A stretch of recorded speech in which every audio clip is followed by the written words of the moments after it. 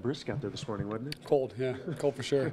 When you walk out there and you see snow on the ground or whatever that is, frost, you get pretty nervous. But it turned out good. The sun came out and the field dried up, and so it ended up being a good practice. Is spring progressing like you guys would hope from week 1 to week 2?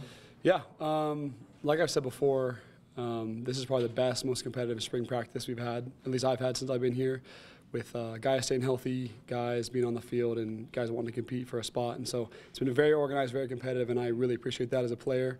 And being a leader, it's really refreshing to see that. So that being said, I think things are going really well. I think things are progressing really well. I heard you talking about Taysom holding you accountable for getting better. What specifically are you talking about this year? You know, I just think between me and him personally, I think it's one of those things where we always want to be better in everything that we do. We'll go play pig in the basketball court, we'll go play golf, and we're always competing, and he knows that. So he knows that I want to play at the next level, and he knows I want to play and win every single game this year. So it's keeping me accountable in every part of my game. Drop the ball, wrong route, it's keeping me accountable, and he knows I'm not going to get offended by anything he says, and vice versa. So I just think it's that relationship we've built since we got home off our missions, and it's worked really well. As I say, Taysom said that he thinks if there was a game on Saturday he could play. Is there any part of that surprises you? No, it doesn't surprise me. I think it could happen for sure. Maybe an extra tape job on that left ankle, but I think he'd play just fine. So. Because there were so many injuries last year, is there anything that the coaches are doing different in spring practice? Yeah, I think we're putting a lot more focus on less penalties in practice. And so as you've seen out there, there are refs there throwing flags that didn't happen before, and we're being held accountable at practice. So if you get a flag, you're not practicing until they say you can come back.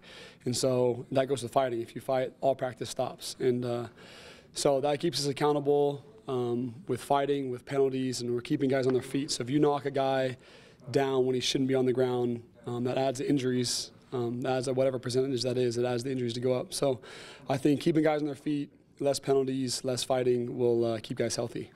Hey Mitch, I'm interested to hear you say that this spring ball has been the most competitive spring ball that you've been a part of. For sure. Will you just elaborate on that? What's making it so competitive out there?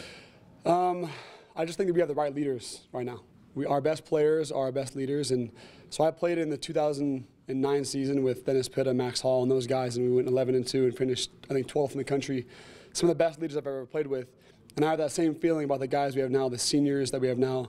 Our best players are our best leaders, and everyone is very competitive guys.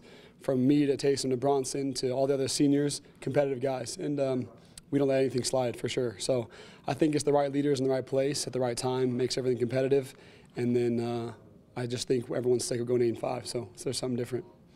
Has there been any change or anything you've noticed in terms of the coaching staff? Are they doing anything different this year, or are they handling things different?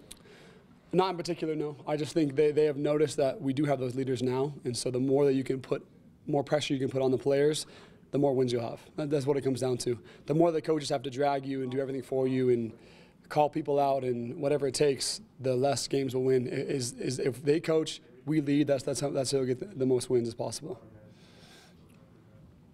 Thanks, Mitch. Yep.